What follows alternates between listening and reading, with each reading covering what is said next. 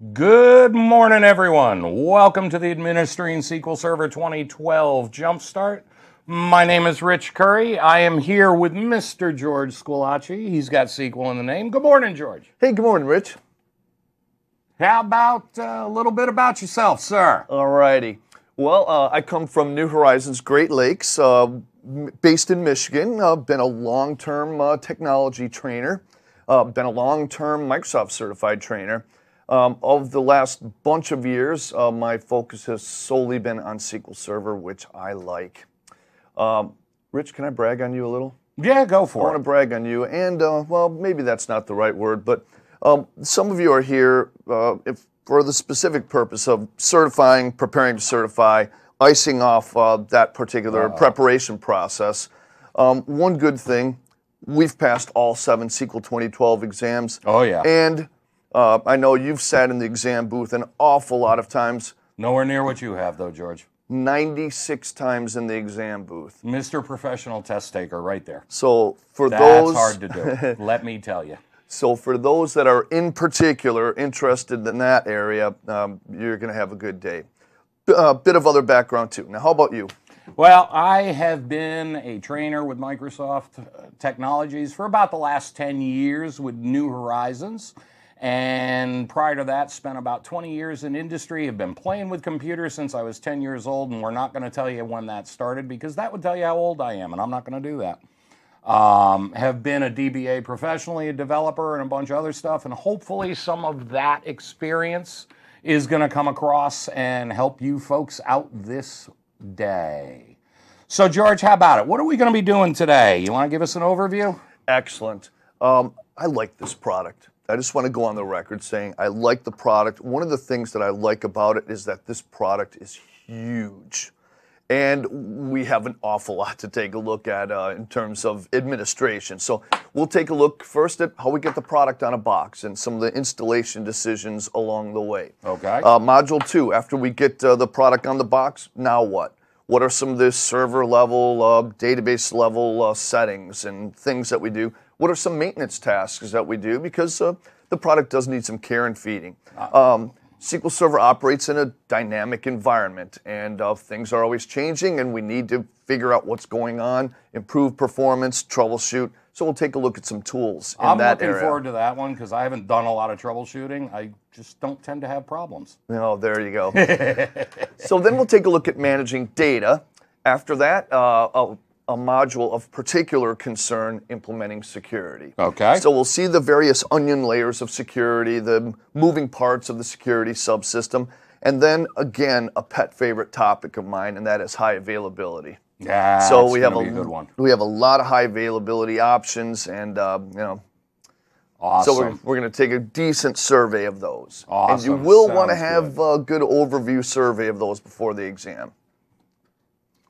Alrighty, setting expectations. This particular jump start would serve a number of people. Those that already have some experience with SQL Server, you still have plenty to learn. We'll definitely cover an awful lot of topics. You're going to pick up something. There are those who all of a sudden now sit in front of a SharePoint server or some other box that requires the SQL Server product. We call them an accidental DBA. You're going to find you have lots to gain from this as well. There are a lot of those out there, too. Oh, no doubt. I mean, so many Microsoft products now require a SQL Server and other third-party products as well. Yep. And after that, those that have a laser focus on passing that 70-462 certification exam. Absolutely. Some suggested materials to help you out and to describe the person who will be in the best position to succeed. Got to have basic familiarity with the product. Our session here is designed for those that have at least some exposure to the product and definitely relational database exposure too. Makes sense. Also, if you are brand new to Windows and the user interface and things like that, this will be a tougher session. So got to have some Windows Server experience. Okay. Book-wise. Okay, so with the books, we've actually got Microsoft Press, the exam training kit for the 70-462, Administering SQL Server 2012 Databases is a great resource.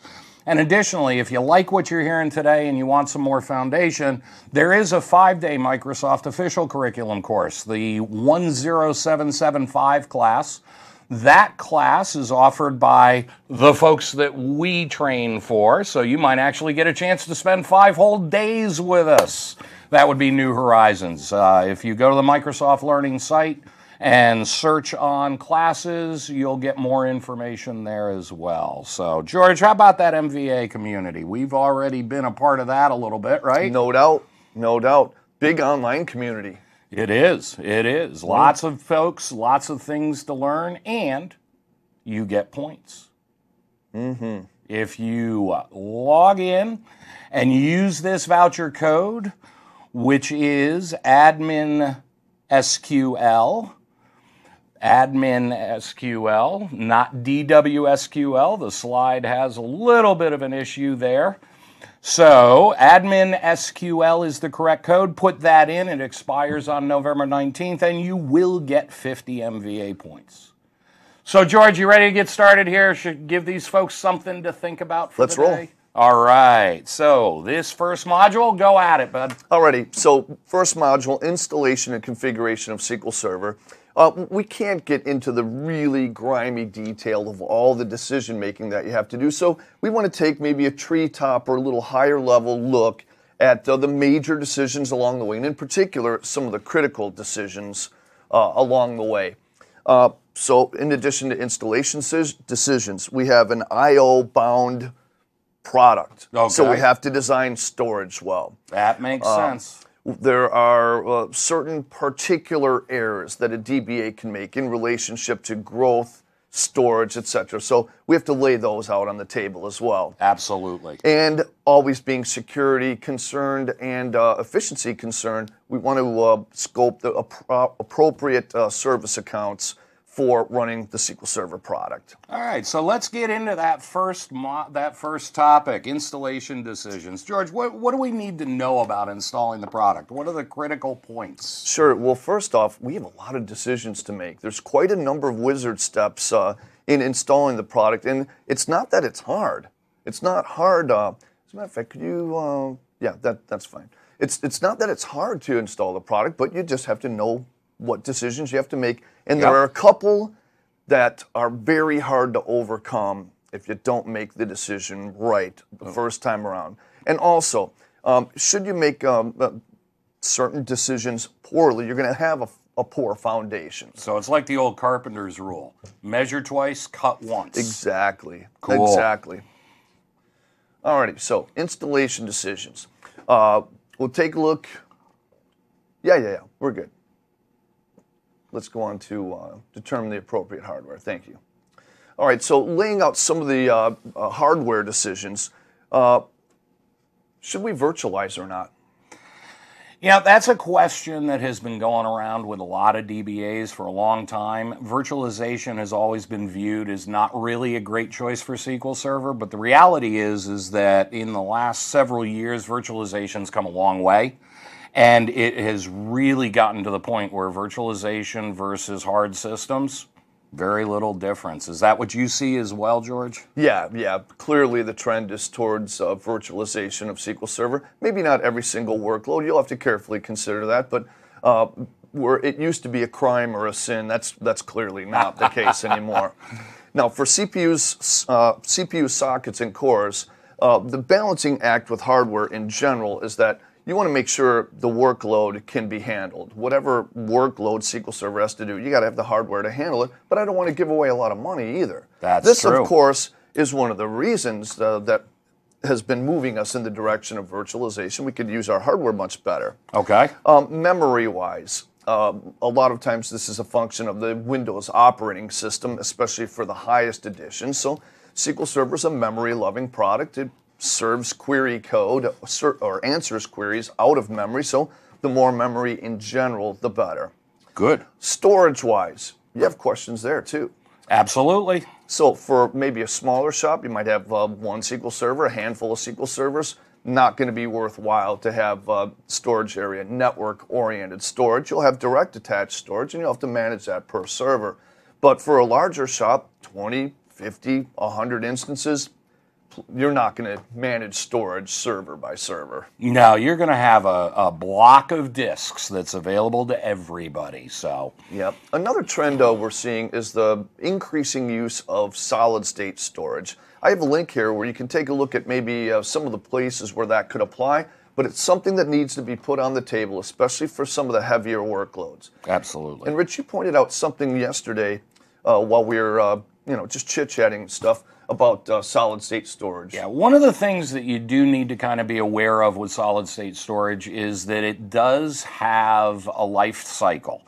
With all of the read-write cycles that go on, there is a tendency for it to wear out, so you do need to be aware that solid-state, in the case of TempDB, it's a trade-off. You can have some performance advantages from having the speed, but there are also some maintenance issues that you need to deal with to make sure that it doesn't run out and wear out while you're dealing with it. So that's really what's going on in that area right now. Great.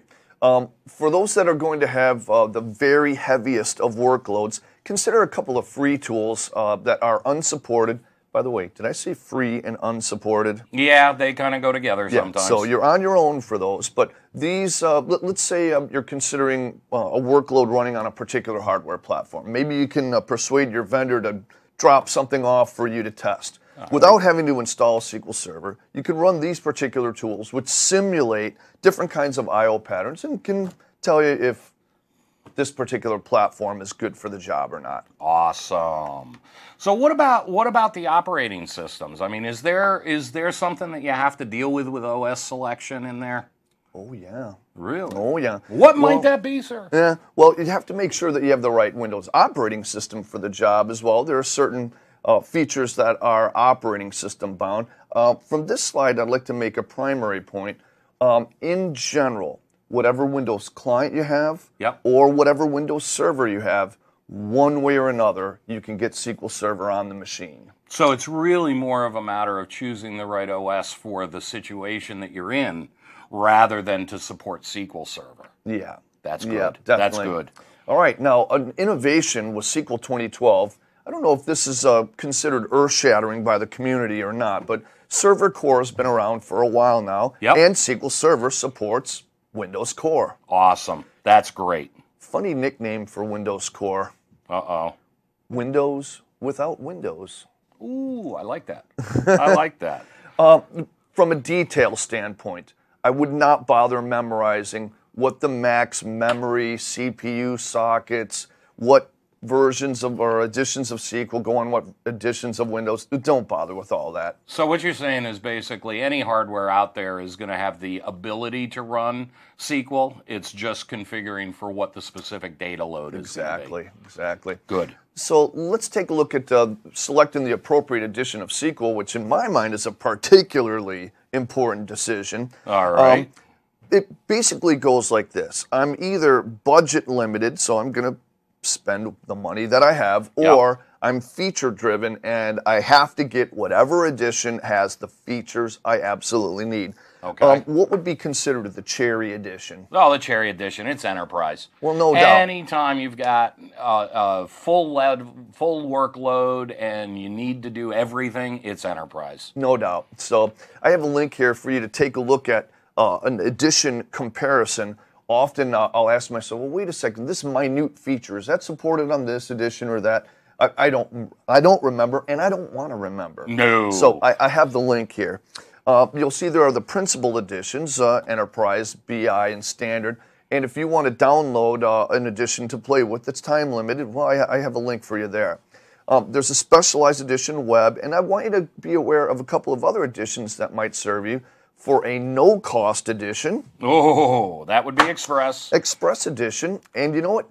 It used to be that the predecessor of Express was fairly minimally capable. Express actually can do a lot. That's One good. CPU, a gig of RAM, but you can have a 10 gig database, comes with GUI tools, can have reporting services. A lot of goodness, Rich. Okay, but do I have to go out and get a full license if I'm working on developing something and I'm not ready to roll it out or something like that? Is there an alternative I can use there? In fact, there is. I have linked here a link to the Microsoft Store where you can get Developer Edition. $60. Okay, it's a few pennies. $60? Yeah, a few pennies under $60, but absolutely enterprise edition, feature full. One legal restriction, Rich. What's that? Of course, there's a legal restriction. You can only have developer connections. So no production on that one. Very cool. Very cool. So what are these instances all about, George? Sure. When I am installing SQL Server, I must make a decision at the wizard step that you see here in the screenshot. Okay. And that is, do I want to have a default instance or do I want to have a named instance? So there are two aspects here. First, naming and connecting. But the bigger picture here is that I can have more than one instance on a machine. Picture, Rich, that each one has an electric fence around the instance. So like a boundary. It's exactly a boundary. So I would have a different SA, a different system administrator for each instance. Okay. Okay. Have a different system administrator. I can have different security assignments. I can have different service level agreements, different collations. I've listed a bunch of the reasons on the slide here why I might want to have a separate instance. So it's more about being able to control how that instance is operating without having to affect other installs that are being used for other purposes. Precisely. Cool. Just a curious fact. No, this isn't important for the test, just curious.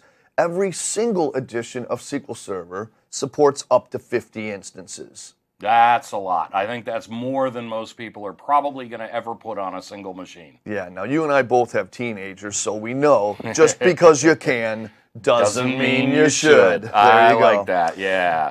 So one of the things that goes into instances are collations. Can you talk a little bit about that? Sure. I had one little follow-up thing on instances, and my reigning heavyweight of those instances or those circumstances out in the world that I'm aware of, one of my customers or one of our students, 19 instances in production on one operating system. That's pushing it. That seems like that's pushing it to me too.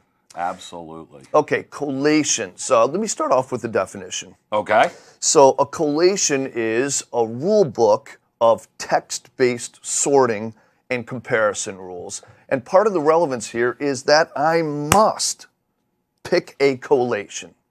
Now, as we were discussing, one thing that's good, during installation, the SQL Server installation will look at the language of your underlying operating system and at least grab you by the nose and make a strong suggestion as to what you should pick. Okay. There are still two major decisions, as you can see from the screenshot here, whether I use a legacy SQL collation or a Windows collation. Strangely, a SQL collation is the default, but Windows collations are suggested. So you can use the legacy or you can use the current ones defined in Windows. Absolutely. Good. So can you show us a little bit about that, George? Let's go over and take a look maybe. I would. So first thing up, we know that you have to make a collation decision. And I want to come up with a corny phrase to help everybody grasp something. Okay. And the corny phrase is like begets like. Okay.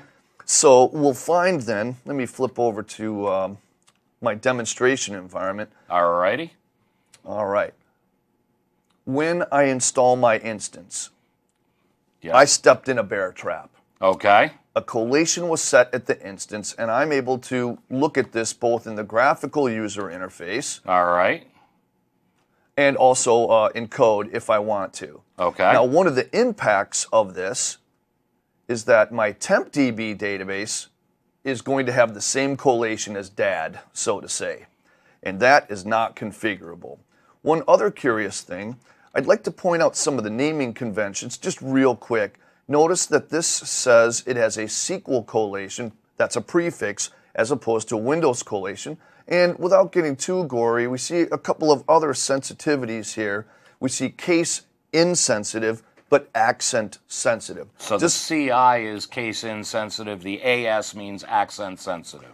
Now, do you have memorized the list of all the other sensitivities? No. I don't either. But I remember the I and the S for insensitive and sensitive. That's about as far as my memory goes. Yeah, same here. So All right. let's say now I create a new database with the graphical user interface. I, of course, have to refresh.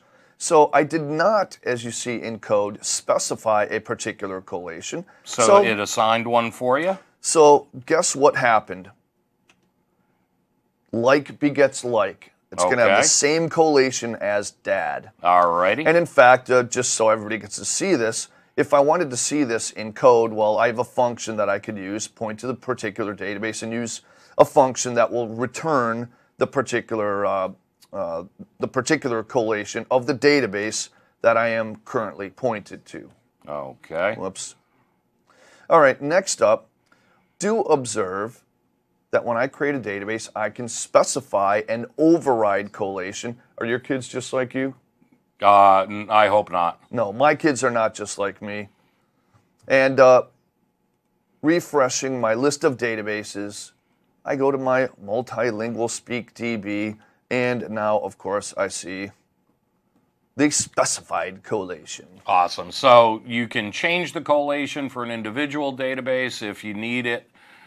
Do you have finer grain control even? In fact, I do have finer grain control. And with the code seen here, you'll observe that on a text column by column basis, I can specify the collate clause that will then dictate how text-based comparisons and sorting will work for that particular column. Awesome. So following a trail, we now know we have instance collation, we have database collation, and text-based collation. Okay. To drill down real quick, I'll go to tables. I see this particular table. I see a column. Let's pick one of these. I'll go to properties, and what do we see? Yep, we see an override collation. Awesome. And Rich, you know it goes deeper than that? Sure it does, because you can actually specify it. Down to the query level. Awesome. So that's what we're going to take a look at next. I'm going to create a table. And if you observe carefully, once again, I'm using per text column collations, one being case insensitive and accent sensitive, and the other being sensitive to both. Okay, so All right. Two different collations, two different columns. That's right. So notice I'm inserting mixed case data into both of these, which I'll take care of. All right. And now, querying the case insensitive data column, I'm now going to query using text data that did not match what was inserted. Capitals in one, That's right. lowercase in the other. But now when I query that, I actually have a row returned because it is a case insensitive collation. Awesome. Let's see where this goes now when I query the case sensitive data column with all lowercase data. You can probably figure out the end of this movie and... yeah, nothing comes back. No match is found. All right, drum roll, please. Okay. So now we see that I can actually override collation behavior on a per query basis, once again using the collate clause. So I'm querying for the presence of all lowercase data against the case-sensitive data column, but I overrode that with a case-insensitive collation. Very cool. Okay, there are a couple other things in here we could take a look at, but that's good for now. All right. So overall, basically there are some things that you can choose. There are some things that you can't choose. There are other things that you can change if you choose them wrong. So that's right. Installation's about trying to get it right the first time, but not being absolutely locked in on everything. That's right. So Cool. certainly with collation, we have some liberty, after the fact. Yep. Awesome. That's good. All right, so then one of the things that we need to take care of also is ensuring that we have all of the storage set up, that we've got somewhere to put our data. Can we talk a little bit more about that? Let's do that.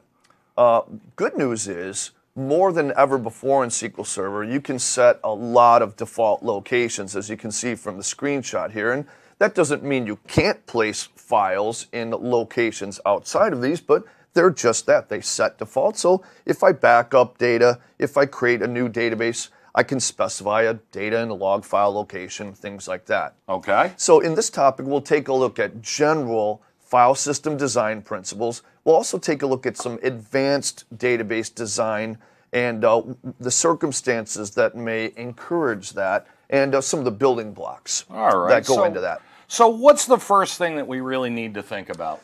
Principle number 1. All right. Spreading. Spreading. Don't put all your apples in one basket? Something like that. So all right. Let's take a look at a typical Windows server, SQL server. It's going to have Windows I/O activity. We'll have data file I/O activity, which is random and also involves reads and writes. Okay. And then finally, we have log file activity, which is sequential and write-oriented. Okay. One of the biggest I/O taxes is moving that I/O head. So we don't want to move the I/O head, in particular on the log file. And also on the log file, I don't want to have the overhead of RAID parity. Okay. So I have here in a diagram a few different file system design suggestions, starting off with a lab machine, which is fictitious. I have everything of importance on one drive letter. Okay. Again, just because I can. Doesn't mean you should. Doesn't mean I should. Absolutely. So then I have a progression of maybe a small, very low workload server up to something that's much more industrial strength. So what is the most important thing you need to keep in mind when we're talking about setting up these drives? So is there something to worry about as far as keeping data and log files separate or tempDB separate? Or what are the things you need to think about there? Yeah, like we see on the slide there, you want to separate log files and data file activity. So that's clearly, especially for a heavy workload, one of the most important design considerations. Cool. You're still going to have to come up with RAID levels for each of the storage units that you allocate. You have a lot of choices. And some of you are hardware savvy, others are maybe coming along learning your hardware. Yep. I have a link here to, well, it calls itself raid.edu. So if you want to learn the difference between RAID 10, RAID 0 plus 1, RAID 6, RAID 5, etc., etc., there's some nice little multimedia graphics. I like to give that out to my students. Cool. What about separation of data files themselves? Anything that we need to think about there? In fact, yes. Looking at a more advanced database design, we'll see that this will involve multiple file groups which are supported by at least one file, possibly multiple files. Okay. And as you can see from the diagram here, part of the point is positioning space-occupying objects over different file groups. Okay. So using the principle of spreading, I now can spread out the I/O and querying activity and the maintenance activity over multiple read-write heads. I have a general rule, though. What would that be? General rule is, for every single file that I'm going to add to a database, better be on its own drive letter. That kind of makes sense, because otherwise, what's the sense in having multiple files? I'm going to have the same read-write heads fighting for the same data file activity. Now, even though my diagram shows multiple log files, it's only so that you know you can. This is not a recommended procedure. It's only going to be used if the first one fills up. Yeah, So- the only time I've ever really seen that used is to migrate from a transaction log from one drive to another, is really what that helps out with. Yeah. So Now I want to spy, before we go to the next slide, I want to spy into one particular circumstance. Notice that I could have, let's say, a table in one file group and a non-clustered index in another file group, but observe the top of the diagram where I could actually have one single table spread out over multiple file groups. multiple file groups? Multiple file groups. Now, the reason that I'm going to go to this design to begin with would be twofold. Okay. Performance, meaning more read-write heads involved in reading and writing. That part I already brought out. But maintenance, I have smaller units of maintenance that can be done over, well, smaller units. Awesome. Awesome. So is there anything else that you would use multiple file groups for, George? I can back up one file or one file group at a time as well. Okay, cool. Yeah, so let's say I had, let's say I had, you know, a multi-terabyte database. I might want to back that up in pieces, maybe one file per day, one file group per day. I'll tell you from experience, though, if you go to that more advanced design, you better model your disaster recovery. But you want to have a military drill where you really know how to do this. Yep. Just deviating from the plan here a little bit, I find that every time there's a disaster situation, there's always some X factor, something that wasn't accounted for, something that changed, and it's tough enough to get it right, or tough enough of a situation.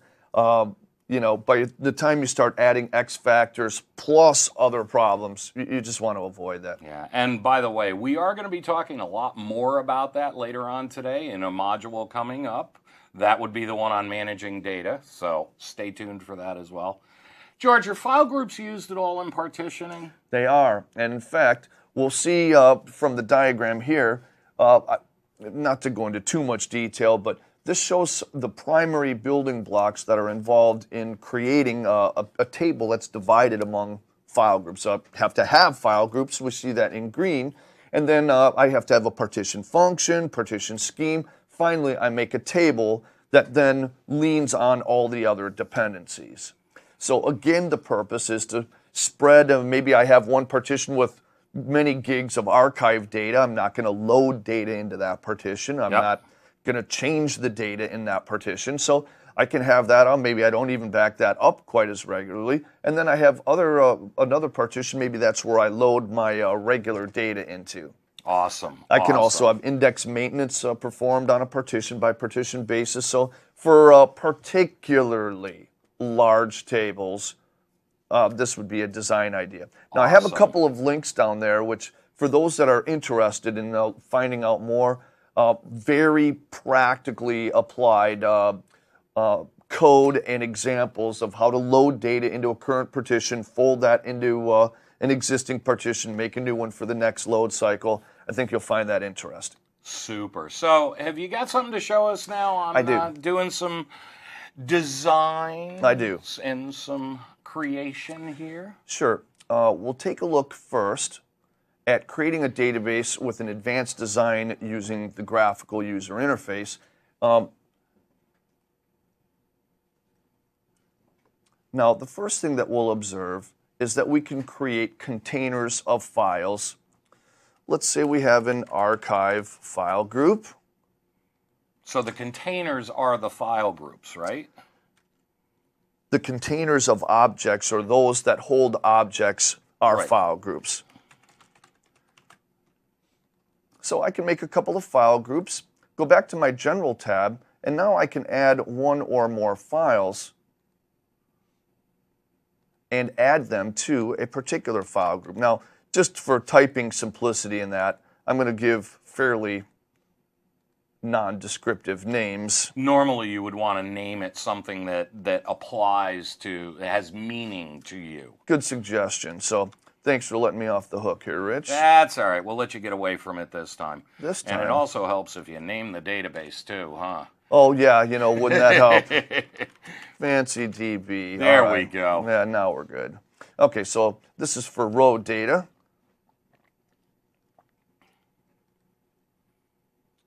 Alrighty, now, from this point on,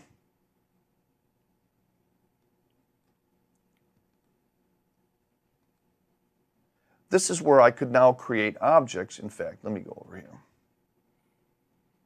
So the objects are specified to a particular file group when they're created? Exactly.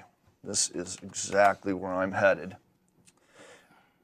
Now, we'll find in just a moment, in fact, that's exactly what I'm going to show. Now, for this next part, I want to simulate a more advanced database design, but to do so, I have to make or simulate the creation of lots of drive letters. So we don't have lots of disk drives, so you're going to create directories that just simulate their existence. So I just have a virtual machine here. I don't want to make all the storage for all that. That's fine. So next up, you'll observe as I scroll through this, I have multiple data files, multiple file groups in those files, and only to be crazy, not to show necessarily good design, Notice every file can have an individual initial size, max size, growth, all of that. Okay, so let me finish creating this. And refreshing, there is now my advanced design database. And if I go to properties, we'll go to file groups. Notice multiple file groups.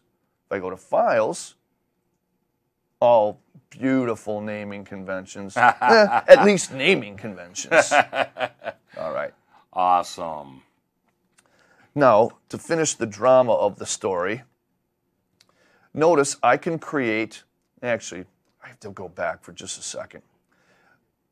One confusion that I think people often have is confusing the default file group versus the primary. And you're good about pointing out, Rich, that the primary file group holds system objects, system tables, the record keeping of the database and such.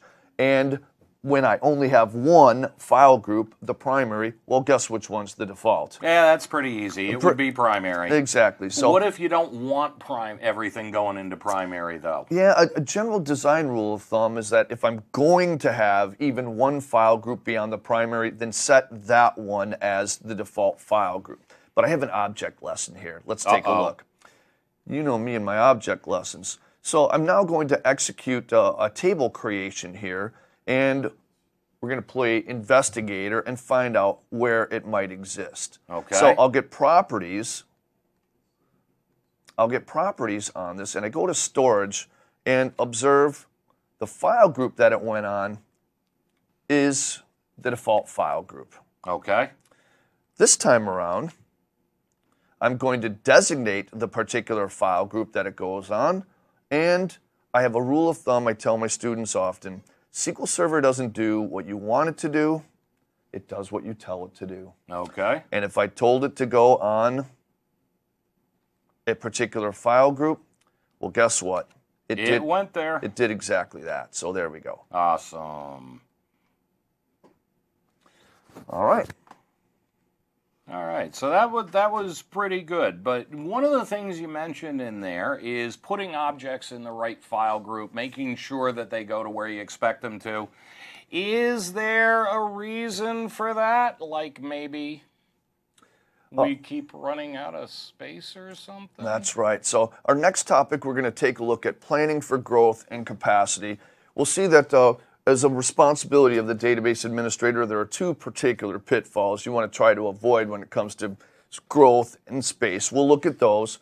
And as far as major responsibilities, managing space, we'll take a look at how to grow files manually, how to set up auto growth, and some other just general space-related behaviors. All right. So what are the biggest things that can go wrong? The good news is there are only really two primary space errors that you can create. I either fill up a file, log file or data file. Makes sense. Or I fill up a whole drive letter.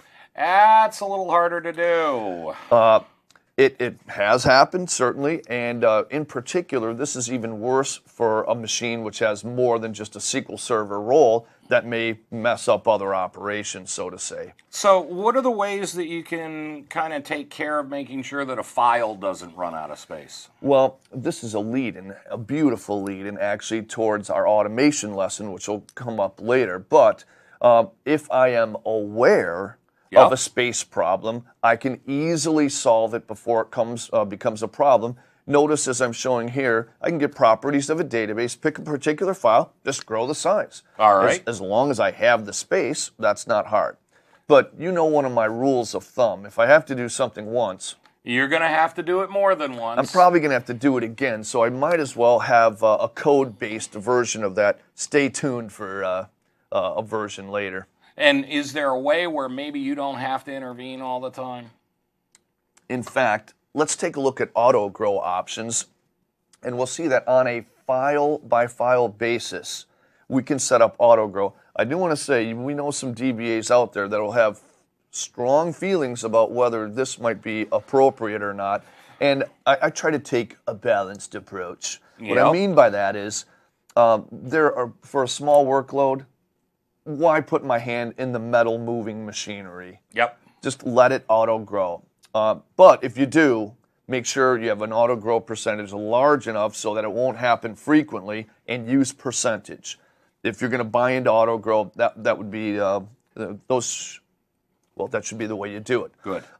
For other workloads, maybe very large workloads, some are very strong-minded about saying this is not a good idea and you should only handle this growth that is via the automation subsystem. Namely because I don't control when SQL Server starts to run out of space and decides, hey, everybody, you have to wait, and now I have to grow. So would it be safe to say that you manage it manually, but you allow it to grow automatically in cases of emergency? You know, I'm really tough on blanket statements. I'm going to say generally yes. All right. Yeah. I want to deviate and show something, deviate from the quick little plan here. If I go to the model database and quickly get properties and options, we'll review options later on, we'll see a couple of auto categories. You know what? I lost my mind for a second. I was thinking of something else.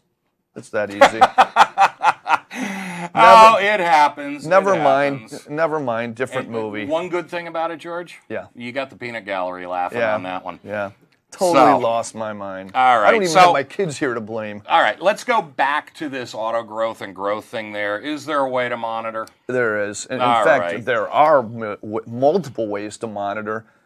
It's funny just how many ways you can solve problems with this product. So the first thing you'd have to do is determine when you're going to grow, but be aware of it. So we have agent jobs automation that we can set up. We'll see that later. We can set up alerts, so we have even a self-healing mechanism. I don't want to give away too much of the movie, but we'll see that later. Save it for later. All right. We can collect data about storage in the management data warehouse. Okay. We're going to look at that later. We have catalog views, dynamic management views, store procedures. Let's just say we have no shortage of ways to determine space. Awesome. Now, I know databases typically grow forever, right? But, yeah, what happens if somebody comes to you and says, hey, we're running out of space and all that? What do we do? We are able to. Let's just say that. You're able to, you're able to attempt to shrink a file if you want to. Now, I've not met one database professional, I don't think ever, that's recommended this, but just know you can shrink or attempt to shrink either database-wide or on the basis of a specific data file. You get more control when you use attempt to shrink a specific data file. Yeah, rarely, if ever, have I ever seen a database get smaller as it keeps on getting bigger. And if you have a sense of humor, Rich, isn't it kind of like everything? Everything wants to grow. Oh, yeah.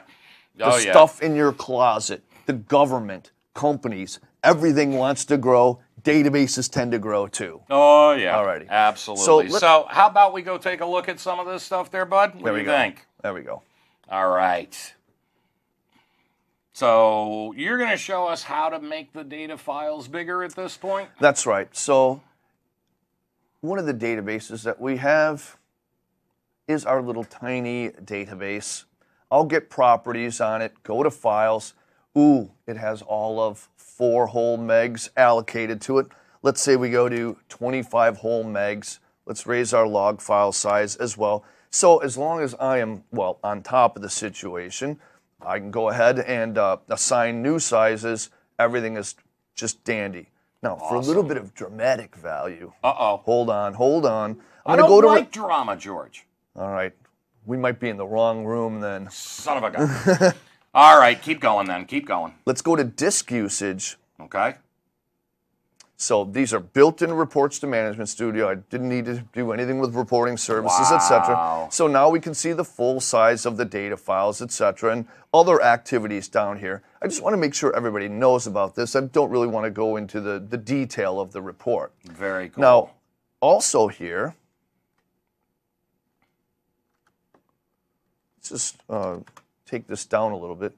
And Danny, how visible is this? Is this a little bit small? Okay, I'll try to adjust that for the next time around. Notice using the alter database statement, I'm able to dictate the size of a data file, and I can use that to grow Looking a little bit closer, you'll see it's about 100 meg. So execute that. Now, to play Doubting Thomas, so to say, let's go to Files. Doesn't exist if you show it, right? That's right.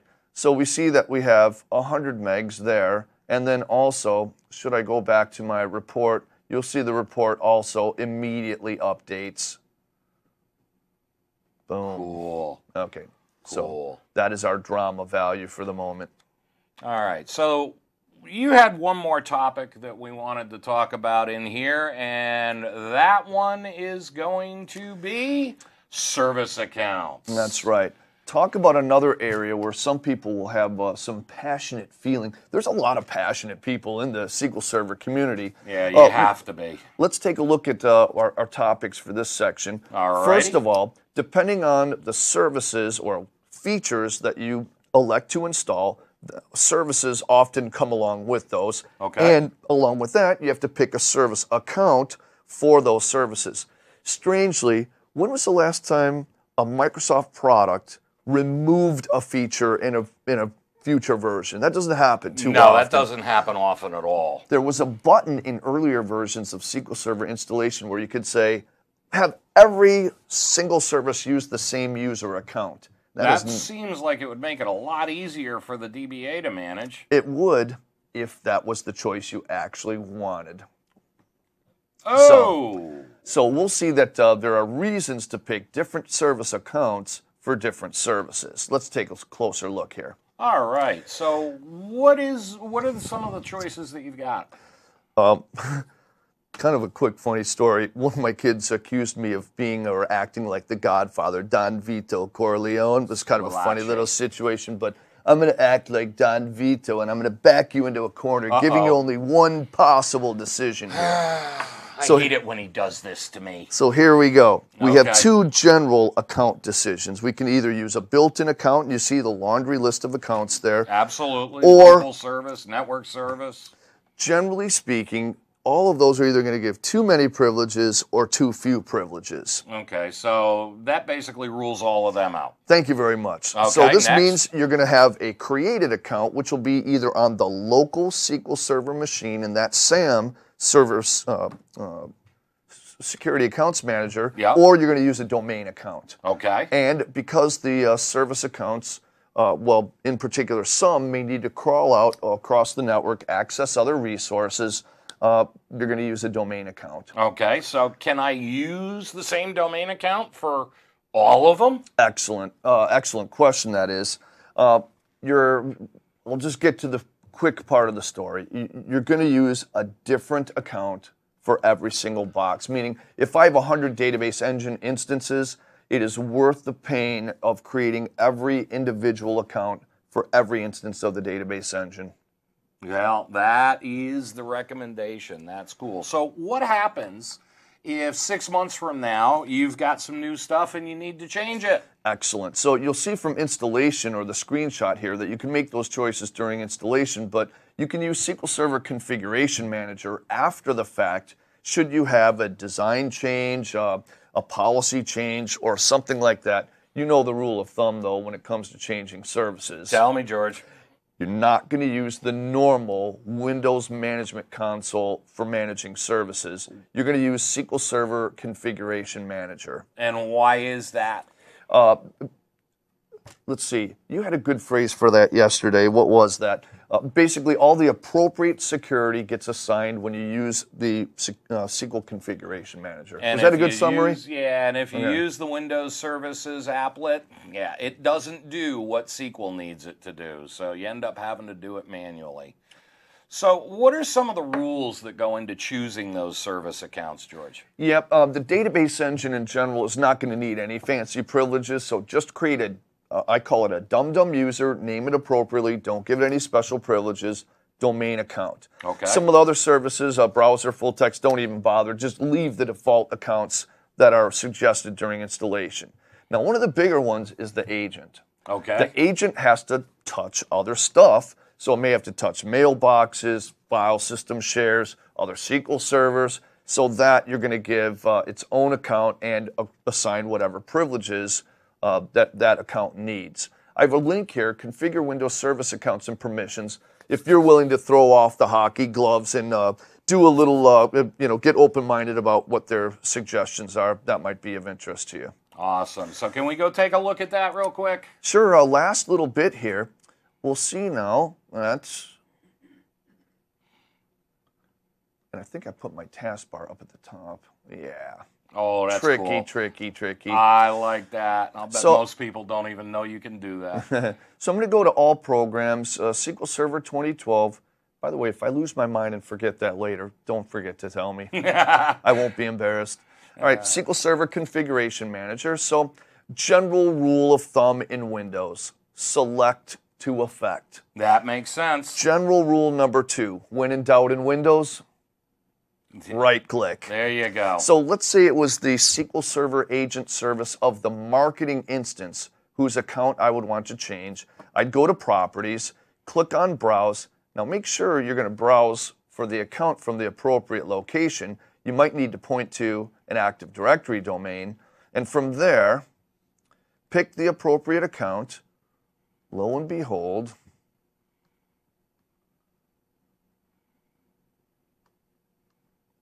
oh, M for Mia. That's right. Mia as in Miami. So I would have an agent account created for this particular machine. Click on OK. Quick little security note. I can't change the account if I don't know the password. Awesome. So that's just a built-in feature. And that's really all we had for this session. So we looked at taking putting SQL Server on a good footing, looking at the major installation decisions. And now that we'll have SQL Server on a good footing, in the next session, we'll take a look at what changes we might make post-installation, configuration changes and such. Awesome. So we're going to take a short break now. We'll be back at the top of the hour. Enjoy. See you in a bit.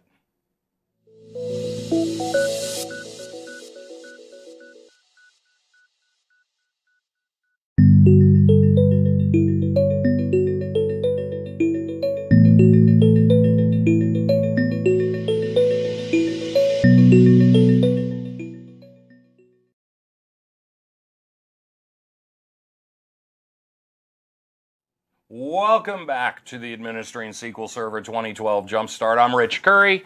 We're here with Mr. George Squillace. SQL's in his name. George, what are we going to be talking about now? A good module here, Rich. We're going to take a look at maintaining instances and databases is the big picture. So we'll take a look at implementing transparent data encryption. Okay. Look at compression options. The SQL Server product, is very highly configurable. We have server level or instance level options. We'll look at some of those, maybe some of those that are particularly good for a heavy workload. We'll also take a look at database options. Okay. And explore a particular category of options just to see how to change those and such. And then a topic of interest to you, or really more in your area of expertise, the topic of affinity and parallelism for really those workloads to be carefully controlled. Okay. A pet favorite topic of mine, automation. So we'll look at the two major automation aspects. I imagine a lot of the attendees have heard of some of the automation aspects, but there are certain things for exam prep you just have to have down. Awesome. And I'll also suggest it very much helps if you have hands-on activity. So. Sounds good. So let's start in then, shall we? All right. Security is always a concern, and transparent data encryption obviously is a security technology. So in this topic, we'll see the different kinds of encryption that are out there in the IT industry and what kinds of problems they solve, and then specifically what TDE happens to solve, the problem that it solves. We'll then see how it's applied. That's kind of the big picture look going in here. Awesome. So what is TDE and why would we use it? Well, it's a data protection technology, but as far as encryption generally goes, I'm concerned about data while it's in motion, traveling between 2 points where someone might be able to intercept it, redirect it, blah, blah, blah, or data while it's at rest that someone could steal, alter, something like that. Oh, that never happens, right? Never happens. Yeah. Oh, my. I wonder... I've actually been a victim of that. So you have? Data theft? Absolutely. Yep. I had a laptop that had all of our tax information on it stolen from the state. So it happens. But how's TDE going to deal with that? Yeah, well, to add on to the problem here, now we have terabyte-sized USB drives that I could attach to an instance, easily copy off even some very large backup files, or as we'll see later on, detach some data files, copy them over, slurp them over to my USB external, and then I'm away with super important information. Oh, absolutely, absolutely. Now, a concern about any encryption technology is whether or not it involves changing any other practices involving that data. Okay. And that's where the T in transparent data encryption comes in. It is just that, transparent. As far as an application is concerned, I don't have to write any special code. I don't write any code. I just access the database as normally, and the files are protected on the file system from theft. And if somebody tries to attach them, copy them somewhere else. So I don't have to do any special programming on the application side to make to utilize TDE in the environment. Exactly. No, that's cool. Yeah, no special protection. That's very cool. No special application treatment. Now, looking at the next slide here, we'll see that transparent data encryption is related to a fairly sophisticated hierarchy of encryption keys that we happen to find in not only Windows, but also in the SQL Server product. Okay. So when I install SQL Server, a key is created for the instance that then becomes the parent key of potentially many, many other keys. That's called the service master key. Okay. And then we have derived from that a database master key. From that, we'll create certificates for additional encryption. And then finally, when it comes to encrypting a particular database, there is a database encryption key. You will see all this in action with your own two eyes. Wow. Nifty. That sounds like keys upon keys upon keys. You really need a key ring for that, don't you? You do need a key ring for that. All right, so you saw from the key hierarchy diagram a little bit of an idea of how TDE is applied. I have to create a database master key. And that will be, of course, derived from the service master key. Then a certificate, and then a database encryption key, and then think of being on the end of the runway. Yeah. Got to get off in the air, got to hit the throttle, got to turn it on. So after you got all those keys, you got to turn them on. Yep. Now, moving to the next area here. Yeah. We have concerns. What kinds of concerns might they be? There are definitely some potential gotchas with transparent data encryption. You'll see some of the items, the possible areas of concern here. I might not be able to recover a database. I might not be able to move it if I don't have the appropriate keys backed up. Absolutely. So I have a couple links here where you can take a look at some of these things. And obviously, with any encryption, there's going to be some performance overhead. You mean it doesn't happen for free? No. There's no such thing as a free lunch. We learned that somewhere along the way. Yeah, no, I know. So what does it cost? Where does that overhead impact us? It's impact in I/O performance as data is written to and decrypted from the files there. Now, precaution-wise, to avoid gotchas, you'll have to back up all the keys in the hierarchy. So I have an article link here backing up the service master key, and from there you can follow the rest of the article links and look at protecting the other keys. So when you've got a TDE database, you need to have all those keys available in order to restore it at some point. Yeah, and I don't have them on a USB drive that's on the top of my display that says I'm the DBA. Oh, sure. So you don't want to hand the keys to the car to anybody that can grab them. That makes sense. So can we take a look at it, George? Yeah, let's take a look at it. All right. So this one we're going to be talking about data encryption and showing how to put that encryption in place. Excellent.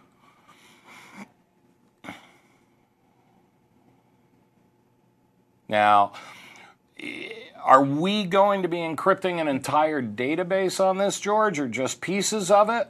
We encrypt the entire database. Awesome. It is entirely protected. So here we go.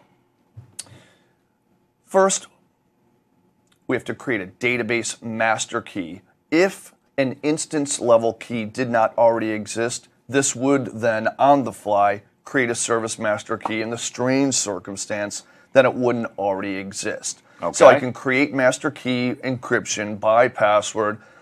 Curiously, this has to adhere, the password I have here has to adhere to Windows password policy. And in addition, for those environments that really need robust encryption, you can have this based on a hardware platform module. Awesome. So for now, this will suffice. So we're creating our service master key, and then from there? Now creating the master key, and from here, we have to create a certificate derived from the master key. Okay. So notice I named the certificate, and then I also give a subject for the certificate. Under the covers, the appropriate public-private key pair, all that's made. Okay. I don't have to worry about that part. That part is good.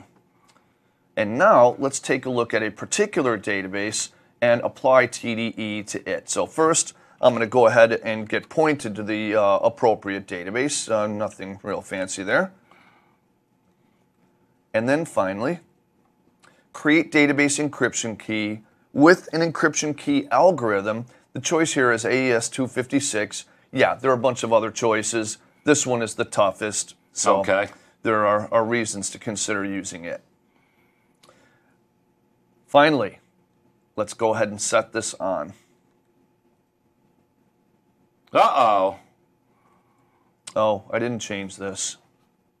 Looks like we tried to encrypt the wrong database on that one. Oh, yeah. well. So that actually is an object lesson, huh? Yeah. Alrighty, there we go. All right. So now we've created the certificate, we've created the database master key, we've turned the encryption on. The database is? It's encrypted. Awesome. Now, honestly, Rich, after I run this code, it feels a little anticlimactic. It does. So it's done. And that means that you don't need to do any programming. So don't let your application guys tell you that you can't do the encryption. I have a couple recommendations here in my code. All right. A follow-up to this would, of course, be to back up all of the keys. There are other references on that. And then additionally, you have to model actually recovering this. Should you have to move it? Should you have to recover from a backup that you want to put on a different machine? So you want to make sure that once you've put that encryption in place, that you can also get it restored, and you got everything that you need to put it back together. That's right. Awesome. All right, So let's talk about this next topic then.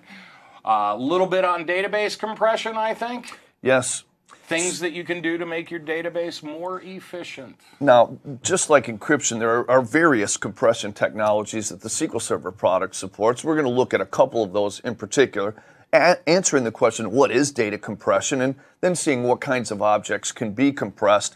And then, of course, we have to focus on how-tos, hands-on, those kinds of procedures. Yeah, it's always nice to know how to do something that they're capable of doing, so let's take a look. What is data compression after all, George? Data compression is a trade-off. It's a trade-off by using or observing that you have redundancy in your data, using CPU cycles, which are in abundance, to compress data which may to reduce its size, which may not be in abundance. Okay. And we'll see here that there are two different compression options. We have page by page or page compression, and row by row compression, which we just call row compression. There is backup compression. That's not a particular topic we look at this moment. So that can be done independently of any data compression, right? Absolutely. That is an independently used feature. Cool. What kinds of things get compressed? Yeah, so there are a lot of objects that are compressible: heaps, clustered tables, different kinds of indexes, single partitions of a partition table. So I've just listed a few of the objects that are compressible. So basically anything that holds data can potentially be compressed. Yep, general rule of thumb. Now, if I happen to have file stream objects, I'm going to use a different kind of compression. So just keep that in mind. I'll use something different. Okay, so how do we go about doing it? As I talk about how we do it, part of this relates to the kinds of redundant patterns of data that I might have within rows and also from page to page. Doing a little bit of research, you'll find out different kinds of compression apply to different patterns of redundancy, and that's way more detail than you and I have the stamina to talk about right now. But would it be generally safe to say that if you've got data that repeats or if you've got rows that are missing information, that they might be better subjects for compression than other kinds of data? Absolutely. So if I have lots of null in a particular table, and if I have a number of fixed length columns, that would generally lend itself towards row by row compression. Other patterns of data redundancy that might be existing across rows within a page, that might be a candidate for page compression. So you see a quick little look at the code that you can use to apply this, which we'll put in practice in just another slide. However, what if I am concerned whether or not compression is going to be worthwhile? You'll see a stored procedure here that you can use to estimate what the potential reduction in storage would be. So I don't need to take a random guess. I can actually go out and figure out if it makes sense to apply the technology. Yeah. So what a great idea. You like to drive. You told me this, right? Oh, yeah. And hearing about the college tour that you did with your son, by the way, that was a heroic effort. That's 2,600 miles in 5 days. Yeah, that's a lot. So in the same way, while you were probably out on the road, listening to the radio, Yep. lots of restrictions you hear in the advertisements, right? Oh, yeah. Some restrictions apply. Well, let's just say on behalf of page and row compression, lots of restrictions apply. Yep. So with that, I have a link to where you can research that more. Let's take a look at the actual code you would use to apply page and row encryption. Cool. Compression, sorry. Yeah, you get hung up on a topic, right? I don't know about you, but language sometimes challenges me. All right. Barry, how is the text a little better size here? A little better, yeah. A little better. Okay. So let me just create something to work with here. So I have a database. I'm pointing to it. I'm going to add some tables. Awesome. La, la, la, la, la. Now, notice in the first table, brace yourself here, Rich. I have a bunch of fixed length columns. Yeah, and I okay. did not specify nullability. So that means there could be missing values. Could be missing values. All right. And we could also combine the fixed length columns into a variable length column using the row compression. So notice I added the with data compression equals row. So it takes the fixed storage and turns it into basically variable storage. So you're only using what you need. Exactly. Awesome. And then for the next one, we have variable length columns that might potentially have repeated data from row to row. Okay. And in this case, we can have page compression. Now, I can also apply these compression features after the fact.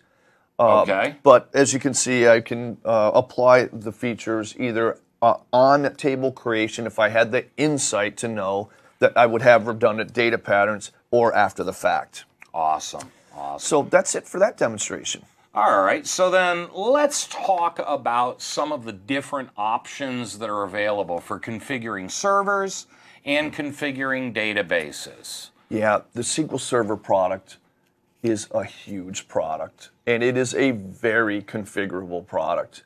I think of often Microsoft creates products that would serve them, a very, very large enterprise. A very large enterprise needs lots of configurable options. So in this product, we have server or instance level options, database level options. We have to see how to change those, and then we'll take a particular tour through changing some database options. So are there a lot of different options available at the server level? Think Home Depot. Oh, no. No. They have Home you Depot mean everywhere? You can find anything? Yeah, lots and lots of options. Now, the graphic I have here on my slide is attempting to portray. I don't see slides. They're on. I don't know what to do. Hang on here, everybody, for a second. We're having a little bit of a tech issue here. So hang on 1 second.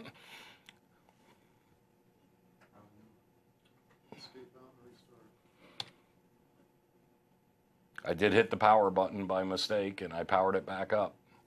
Can you just hit presentation I was in it. I hit it again.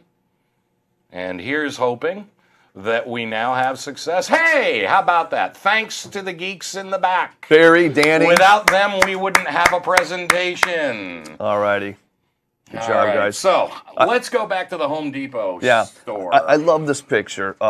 So general rule of thumb, if you don't want somebody to touch something, you put it out of their reach. Yep. So server option-wise, we'll find that there are 17 basic options. Okay. If we use a particular feature, SP configure, to take a look at those. Now, there are other options that, let's just say, if Microsoft has put them out of our reach by default, you should consider more carefully if you want to use those. And if they're hidden, then maybe you don't want to go looking. This reminds me of the registry editor, how there are certain things in Windows and in various Microsoft products you can only configure with the registry. So the point is, it's a feature or something that's out of the reach of a normal, a mere mortal. Oh, yeah. The problem is, if you turn those features on or change something with the registry editor, it assumes you're a genius. You better know what you're doing And before you go and do it. Similarly, with the advanced options, we have 69 total options after you turn the advanced options on. I've listed a couple of these. Obviously, there are a lot. Minimum server memory, max server memory. So if I want to immediately contribute a certain amount of memory from the Windows operating system to SQL Server, I can. And if I want to throttle to make sure I don't exceed a certain amount, I can do that as well. So to go out and change them, to view them? Sure. We'll take a look at some of those tools. So I can right-click on the instance, get properties, and there are some options that are accessible there. Keep in mind, not every single option is available on the graphical user interface. This is very consistent with the SQL Server product. Popular options are in the GUI. Anything, generally speaking, you can accomplish in code. And that code would be SP configure. So I can turn the advanced, tell me if you think this is circular. I have to turn advanced options on in SP configure in order to access advanced options. So you configure the options that you can see them, then you configure the options, and then let me guess, you gotta configure them again to shut them off. Yeah, precisely. Yeah. So in addition to turning a particular feature on, you'll notice there's a follow-up statement, the reconfigure statement. For the longer version of why you need the reconfigure statement, you'll see the link there. Okay. Just a notable, there's a popular instance level option you might want to switch. That's authentication mode. More of a security topic, really. But that's something that you cannot change with SP configure. You got to go to the GUI?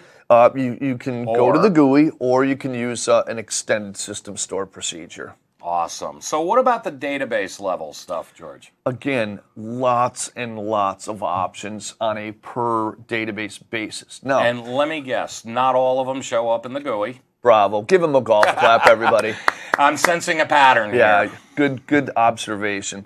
The options are categorized on a per database basis. Auto options, cursor options. You see some of the laundry list categories of options.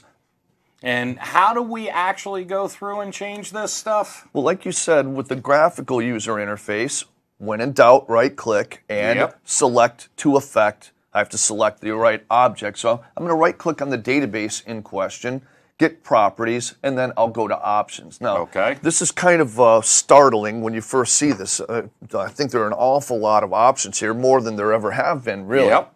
So like it has been pointed out, the GUI can't change every option. If I do want to change or have availability of any option, you'll see in code I'll use alter database, point to the name of the database, that's the DBX part, and then I'll often use the set statement or set keyword and then the name of the option and how I want to set that, like turning something on, turning something off, etc. And you don't have to do a reconfigure statement or anything like that when you're doing an alter database, correct? Good follow-up. All right, yep, cool. Excellent. So let's go take a look at some of these. George is going to show us some of the ways that we can affect database properties in this next demo. George? All righty, here we go. All right. So what do we got going here, George? All right, so next up, let's point to our appropriate database. TinyDB. We're still playing with that one, We're still going to play with the tiny database. All right. And notice we've set this to offline. That's one of the availability options. I should have prefaced this, Rich. In particular, we're going to explore what we call availability options of databases. So when I use the offline option, the database, as you can see from my notes here, is absolutely inaccessible, cleanly shuts down the database without having to detach. The drama here, drum roll please. Drum roll. We see under databases after a refresh that there is a special icon assigned and a description. Boy, I'll tell you what, I like that zoom because you can't see that icon at all without it, can Yeah, ya? there you go. All right, that's a pet favorite tool of mine called ZoomIt. For anybody else that likes software tools, good job, Peanut Gallery. Microsoft actually acquired a super scary smart dude a while back. And I think ZoomIt is one of the tools that he contributed to the pile. But okay, for a minute there, I thought you were talking about me, and I was wondering where that was going. So now I'm going to set the database state to emergency. Okay, so that's another availability option? Another availability option. Limited access. Only sysadmins, plural, is the key, though. Okay, so multiple sysadmins can hit it at the same time. That's right. And so there are a couple of specific reasons why I might ever want to go to emergency, like a DBCC repair. We'll talk about this a little later. And also notice fancy little icon for emergency. It turned red. Yep. I like that. So what's the next option we got? This will turn us back into a normal production database by setting to online. Okay. Now another option or another state that you might need is read-only. Guess what read-only means? Can't write. That's right. You only can read. Now, can you think of a circumstance where something like read-only might be particularly valuable? One of the things that you might want to do that for is on a reporting database where you want to ensure that data is not being affected by any users. You had a good intent. I was thinking of being a mere mortal and committing a DB uh-oh. Uh-oh. Somehow, what's a DB uh-oh, George? A DB uh-oh is if a database inadvertently gets damaged and before anybody touches it further, you need to inspect it. Yep. So you can take it to a read-only state, notice again the fancy icon, and determine if and to what degree there might be damage to determine what you might do from there. Awesome, awesome. Thanks very much, George. Alrighty. Now, I could, I suppose, have a query that attempts to update the table. It's not going to work. Read-only really means read-only. The opposite of read-only, of course, means read-write, and notice it's gone back to its normal state. Cool. Another availability option is single user. So this allows, well, look what it says, only one authoritative user can connect to the database, and there's a reason that I might use that when I want to use a particular repair operation, which we'll look at later on. And if you like the other icons, Rich, let's see what you think about this. Oh, Get a little person there. And they don't call it a GUI for nothing. Graphical it is. All right. Restricted user. Restricted user, multi-user. So we have a bunch of different options, and now I'll set it back and put it in production. And awesome. That's it for that one. Awesome. Thank you. So the next thing that we've got on our schedule, we're going to delve into a little bit of affinity and parallelism. George, what's that all about? It has to do with workload, CPUs, allocation of resources to I/O activity, things like that. Okay. And CPU affinity, I/O affinity, parallelism. We got a lot of stuff that we're going to talk about. A lot of stuff to talk about. So Rich has volunteered to take on this topic. We'll take a look at parallelism defined, affinity defined, and then how we stick our hands in the metal moving machinery to change things that are not default settings and in what circumstances we might actually undertake that. So CPU affinity basically is the process of telling the SQL Server in a multi-CPU environment, which CPUs are going to be involved in processing queries, in managing the database engine, and which ones are going to be excluded. Now, you might want to do that for a couple of reasons. You might want to do that because you have license restrictions. You've only purchased license for one or two CPUs, and you've got a 4 or 8 CPU box. Maybe there are multiple applications running on that CPU, things like that.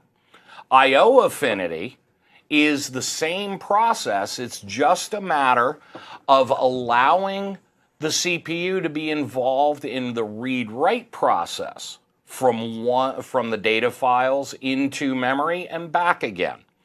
Now, the default configuration for any SQL Server instance is for the database engine to make use of all CPUs and all CPU cores, which means that SQL Server really wants to have a dedicated box. When you want to change that, when you've got shared boxes, when you want to be able to control what the box is allocating its resources to. The default behavior is to allow Windows to manage all of those executions. When you set CPU affinity, there is a scheduler created for each CPU core, and it then manages the execution threads inside of the database engine. Now, there is one more consideration, and that's NUMA. NUMA is a hardware design where each CPU has its own dedicated memory and its own dedicated bus. Many manufacturers have different design considerations that need to be dealt with, so whenever you've got a NUMA machine, SQL Server does support NUMA processing, but the configuration that's appropriate really needs to be set up based on the hardware manufacturer. You need to talk to them. Not everybody is great at knowing hardware intimately, and for those that might not know, NUMA stands for Non-Uniform Memory Access. Thanks. I'm acronym challenged. I can never remember TLAs, ETLAs, or anything else. You know what an ETLA is, right? I don't know what an ETLA is. Okay, so TLA, everybody knows, is a 3-letter acronym. An ETLA, can you guess?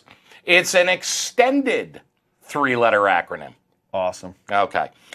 Back to something that's actually worth something now, parallelism. So, George, parallelism is the ability for SQL Server to utilize multiple processors in the execution of a single query.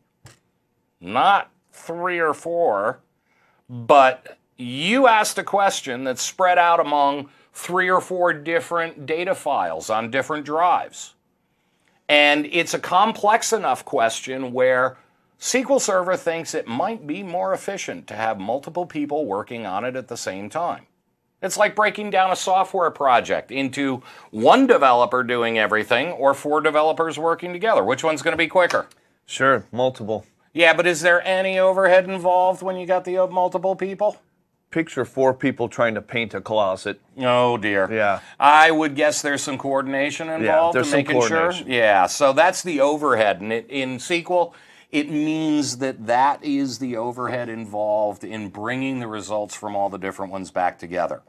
Now, there are a couple of settings available in SQL to control that parallelism. One is over and above the affinity. You can set max DOP for index, maximum degree of parallelism. Thank you very much. Again, my man with the acronyms, because I actually forgot what it was for a second.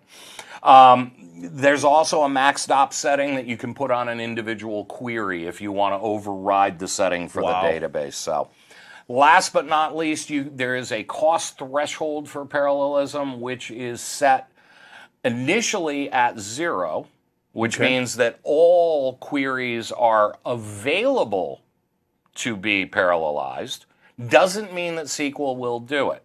But by setting that to a specific value, you then are controlling the complexity or the amount of resources that are being used before a query can be considered to be parallelized. Okay?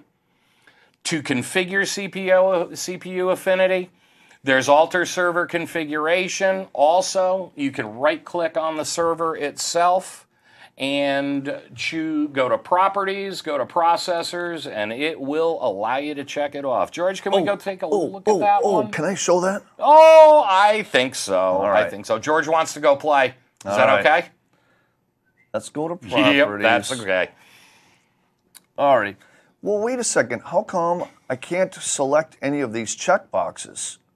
Uh-oh. Is that a problem? It's not a problem. I just wonder why. Could it be that this computer only has one CPU with one CPU core? Yeah, well, it's real hard to allocate multiple processors and configure them if I only have one to begin with. So you're seeing a good design of the user interface here. There you go. There you go. And what about the I/O affinity, processor affinity? That's for both of them. Down, where is that max degree of parallelism? Yep, there's the checkboxes for CPU and I/O affinity. And, lead me. All right. Cool. All right. All right. So let's move into our next topic here a little bit. And I particularly like this topic. This is a pet favorite topic of mine as well. There's a chant that every database administrator should have, and that is automate, automate, automate. As we've talked about before, there are good reasons to automate. So in this particular section, we'll take a look at the automation subsystems that SQL Server has available. I don't consider that you've never heard of any of these features before, but I will say before you take your exam, before you take your exam, you want to be solid on all these features. So we'll take a look at agent jobs and having scheduled workload in the background, automation steps. We'll also take a look at having automation security and the very highly configurable environment there. And then we'll look at the second major automation subsystem, which is the alerting subsystem. All right. So what about these jobs, George? Big picture here. You want to look at some of the moving parts of the automation subsystem. So I've tried to illustrate this briefly. Namely, I can have one or more jobs where a job is a collection of work that I want to run either ad hoc, on demand, or that I want scheduled. All right. So notice job one has one job step. A job step is the work that will get done within a job, and each job step necessarily is assigned a job subsystem. Okay. So you'll notice in job two that I could, for example, have more than one schedule. Maybe I have something that has to run at 10 in the morning and something that has to run at 8 at night. Well, there's not an even number of hours or a way to get both of those done unless I have a separate schedule. And what if job three is something that depends on when a vendor sends me a file, and that's unpredictable? I won't even have a schedule for that. I just run that ad hoc or on demand. Okay. Now, I'm sorry, the fun part is the reach. Who's the stretchy guy in Avengers? I don't Help me out even here. know. Mr. Fabulous, I think. Somebody in the chat will give me... Mr. Fantastic. Mr. Fantastic? Okay. So anyway, what's that? The Fantastic Four? Okay, I'll get straightened out. Boy, am Not a comic book geek, are you? Am I going to get schwacked on the break time? Oh my gosh. So think about having a super long reach. That's really what the automation subsystem permits, because you'll see job step-wise, we have T-SQL subsystem, command exec, anything that's a batch file, an executable command file, PowerShell, amazing things you can do with PowerShell. Get a free ebook on PowerShell at PowerShell.com. I'm sorry, am I missing something? Red No. light. All right. Oh, thank you. I can run SSIS packages. So let's just assume all the automation real estate is covered. Anything I might want to do, I can get it covered. And then a final point is that I may want to become notified on the basis of when a job completes, and or if it fails. So lots of moving parts there. Now, a lot of times jobs go out and they have to actually access resources either in the database or in other parts of the network or on the computer.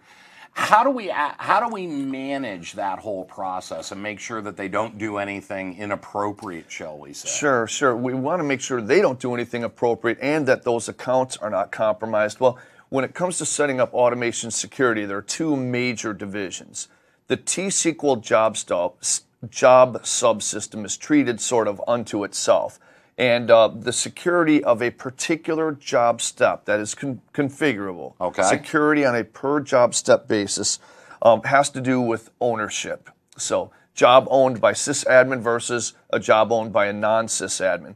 And we'll see that other job steps have they have a different security mechanism. And that is dictated by, again, whether it's a sysadmin-owned job or a job not owned by sysadmin. Rather than go through the painful detail of seeing this on the slide, or running through all the detail on the slide, this is more of a reference. And how can we provide an identity for those steps to use, per se? Yeah, so the SQL agent, if I could go back for just a sec, the SQL agent has an account that it must run under. We saw that in the earlier module. So picture, for example, a diameter, a circle with a diameter, which represents maybe an amount of privilege. Now, for every job and every job step, with this rule book, that will dictate how jobs and job steps will run. We'll find then I might need to change that diameter to have generally larger privileges, but just for a moment. Yep. So I can use execute as for T-SQL job steps, but as we move into the next topic, we'll see that for other job steps, we have something else. I'm going to move over to my virtual machine for just a moment to reveal something. So if you guys would flip me over. All right. So I'm looking at the SQL Server agent, and I see a very long laundry list of available proxies. Now, here's the relevance. Let's say I happen to have a job, and it doesn't matter what job I have right now. I'm going to open up properties of the job. Okay. I'm then going to go to steps of the job, and when I edit the properties of the job, notice I could configure run as. Now, run as actually says point to a proxy, and the only one run as is not available for is a T-SQL agent step. This is where I would use execute as in the T-SQL code, so I can get the same thing done, I just have a different mechanism. Got it. So looking for a moment. What is a proxy then? Yeah, so a proxy is really an alternate identity, and if you guys would flip me back to the slides now for a sec, you're going to have to follow me deep down the rabbit hole for a second here. Uh-oh. So what I need is an alternate identity that's able to do something. So I set up a Windows account, and I assign that account privileges, the privileges I need a job step to have. Okay. Then I have to create an instance level object, a credential object. Looking at the chain of events here, a credential necessarily points to a Windows account. Okay. Then I create an agent proxy, and an agent proxy necessarily points to a credential. And then finally, on a job step by job step basis, I can point to a proxy, which then will, well, enlarge the diameter of whatever capability I need for that particular job step. Awesome. Now, is that the only security that's involved in SQL Agent? Think, Rich, of a really busy server. Maybe I have a couple hundred databases on a machine. We'll learn more and more about maintenance, where I might have 4 or 5 jobs just for a single database. Multiply that by 100 or 200 databases. I could easily have a couple hundred jobs on a heavy workload machine. Okay. So now I'm at a fork in the road. If I'm the system administrator of that instance, I might need some help. So do I want to raise someone all the way to sysadmin to give them entire privileges over the job administration system or not? I wouldn't. And if I don't want to take that approach, I have a job delegation strategy that I can use. Now, over at the right, you'll find a curious laundry list of database roles specific to the MSDB. And where I've highlighted, notice that there are the SQL agent family of roles, and specifically there are 3. If you're up for the gory detail, I have a hyperlink here where you can see exactly what each role can and cannot do, and the roles are in increasing privilege. So we have the agent user role. It can manage basically what it owns. The reader role can do anything that the user role can, and some additional stuff like at least get information on multi-server jobs, properties, schedules, so it can look at everything even beyond what it owns. Okay. Of course, the SQL agent operator can touch and change more than that. And then the next up on the proverbial food chain would be a sysadmin. So I got to ask you a question, George.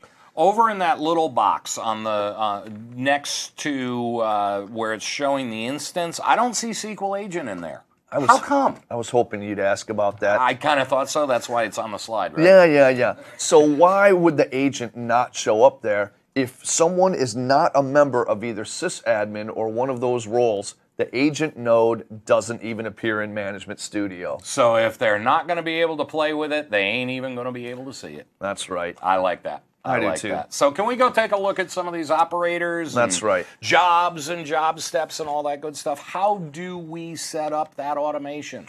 Alrighty. So one of the first things that you'll do in setting up the automation system is setting up an operator. They're going to be, guys, would you go ahead and flip me to my virtual machine? Thanks.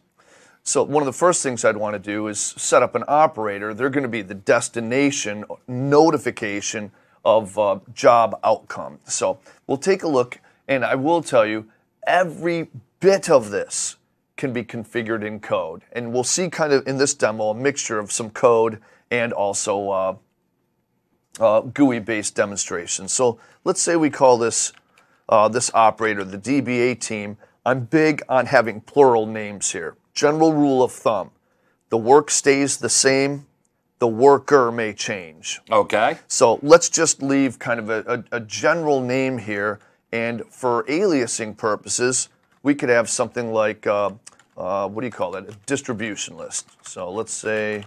So the operator is not a user, the operator is a message destination. That's right. Awesome. Yep, and so I can go ahead and apply the hours of availability for this operator. This becomes important in the circumstance when a notification message is sent. I should have a little fun with this and set 24/7 hours, but I won't bother to do that right now. Oh, why not? That's the real world. Have you Yeah. ever met a DBA that doesn't work 24/7? Yeah, so now I have my operator here, and subsequent to that, I'll go ahead and create a job. Okay. So let's call this Backup System Databases. Okay. So that'll be the name of our job, and now I want to set up the job steps. I need to pinch a little bit of code here, Rich.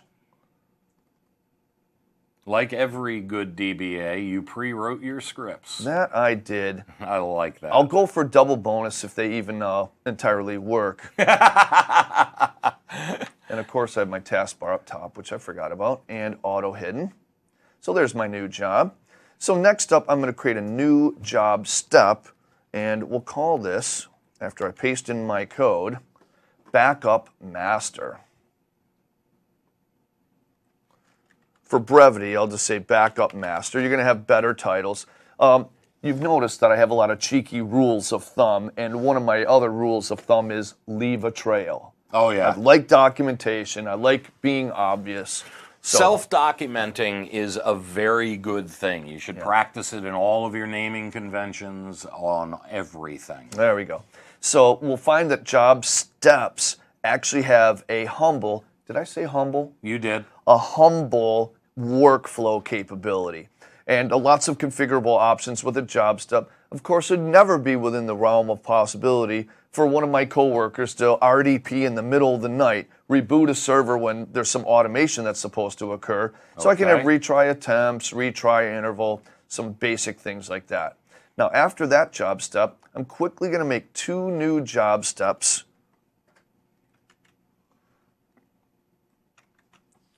Let's say backup MSDB. Yep. One more. Let me guess. Backup model. Backup model. Well, those are the system databases you need to back up, so that works. That's right. Now, this last time around, instead of going to the next step, I want to quit the job reporting success. Okay. I'll click on OK and a schedule. All right. So I would pick a schedule. Let's just say we want this to occur every single day rather than particular days. Okay. And maybe we want this to occur at 2 a.m. All right. We'll say, give a schedule name nightly at 2 a.m. The final part is setting a target for notification. And notice the configurability here. The operator that I have can be notified when the job succeeds, also notified, same operator, when the job fails, or just when it gives its best effort when it completes, whether it finishes successfully or not. Now, just Awesome. for drama value, let's see if this dog will bark. We'll go ahead and start it. See if I put in my code right. Uh-oh. Okay. Kaboom. So this is where I could use troubleshooting facilities, go ahead and view history, and find out what it was that actually went wrong. All right. So we could drill down, notice, on a step by, well, actually job outcome status, and then step by step. All right, awesome. Awesome. So is there anything else you can do in Agent that might be useful? Wow, lots of stuff. So we have all kinds of other subsystems. Were you referring to the other subsystems that we have? Yeah, I was No? thinking more along the lines of letting the agent tell you when something happens. Ah, yes, alerts. I'd like to, let me get a quick look here. Yeah, I'd like to equate the alerting subsystem to a tripwire. Okay. So let's say I had something on double secret probation in my property, and I wanted to be made aware if somebody crosses into my property and I Okay. didn't want them there. Okay. I compare this to SQL Server. I can set up a listening ear to listen for particular circumstances, and should they occur, knee-jerk reaction, I want SQL Server to do something about it. Awesome. Now, for your benefit, I have the basic alerting architecture here, and I think what I'd like to do is just show you how I configure an alert. Before you flip the slide, notice that I have three, in the light blue area, three key areas that I can use as the basis for setting up the tripwire. So let's go over to my virtual machine now and show some of these. All right, so the performance condition alerts, we can do an event alert, we can do a WMI, which is Windows Management Instrumentation. That's right. Now, the first thing that I'm going to do is add a couple of custom error messages. Don't laugh at my messages here. That's just purely for humor. And you'll notice the way that I add a custom error message is with sp add message. These are instance level objects. Now, a clever thing is that these could actually be called by stored procedures through the raise error statement. But for right now, let's just make a mental note that we have an error message we might specifically be concerned about, 5649. All right, so just so you know, you can query sys messages if you wanted to see those custom message IDs. All of them, by the way, have to have an ID over 50,000. Okay, so now to set up my alert, I'm going to go to Object Explorer. When in doubt, Select it first. that's right, right-click, and now we'll say error alert. Of course, I'd give probably a better description here. Notice one of the key things is that I may want to set up an alert that I'm not ready to enable. Okay. So that's a troubleshooting thing. Make sure that that the alert is enabled. So now I have the alert condition, and I want you to observe how the form changes when I pick a different major area of tripwire, as I described. So right. we'll use an event alert. The next major thing that we have to determine is, will this apply to all databases or just a particular database? So we can set up instance level alerts or database level That's right. alerts. Cool. And then alert errors, or errors I should say, all are categorized according to a severity. Or I could say that there's a particular error message number that I'm concerned about. Do you remember that number off the top of your head? I do not. Of course, I should have copied it. So we will this time.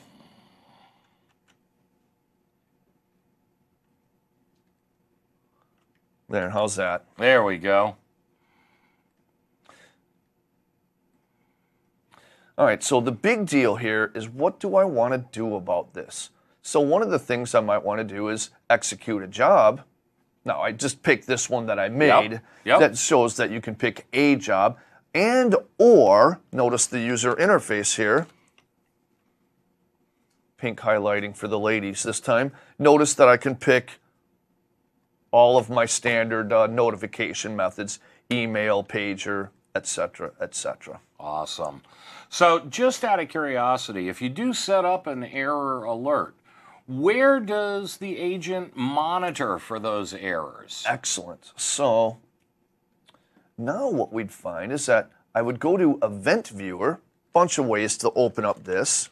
Event Viewer. Time-wise, I'm going to spare actually tripping the alert, but we would then go